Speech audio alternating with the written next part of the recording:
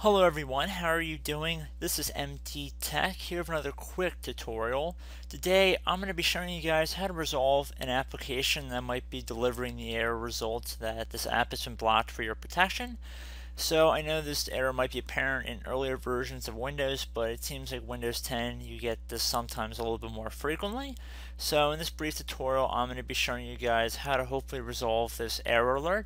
And typically this will actually be done when you're using an administrative account, and even if you've disabled or modified your user account control settings and you're still receiving this error, this tutorial will hopefully walk you guys through how to resolve it.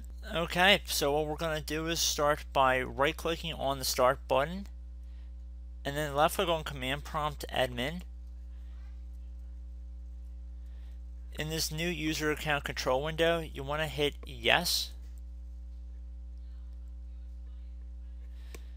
Okay, so now that we are in an administrative command prompt window, we want to type in net space user administrator, another space / active, and then you want to do a colon and then yes. Please note there's no space in between active and yes. The colon separates the two. And then once you're done doing that, just hit enter on your keyboard. So we can see the command has completed successfully. Now at this point you can close out of the command prompt window. Then you want to make sure you log into an administrative account by clicking on this little icon of a person. You're going to make sure you are an administrator. Okay everybody, I'm back. So we have signed into our administrative account. At this point you're going to want to install the software or run the executable that you were attempting to run earlier. Once you're done running it, hopefully the error should be resolved.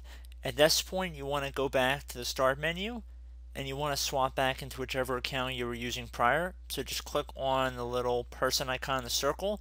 This will load this new window and then just select whichever account you want to sign back into. There's a couple more things we have to do at this point, but first let's just get back into our user account.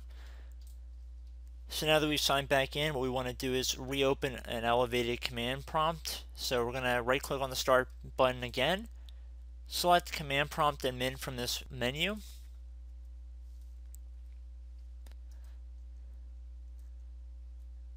Now we want to disable the hidden administrator account that we just created earlier.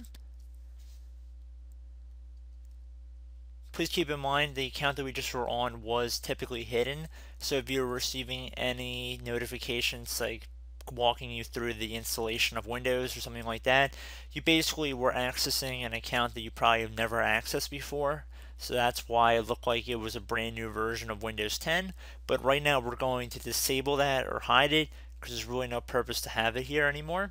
So what we're going to do is type in net and then space user administrator and then do a space / active and then you want to do a colon no and then hit enter on your keyboard.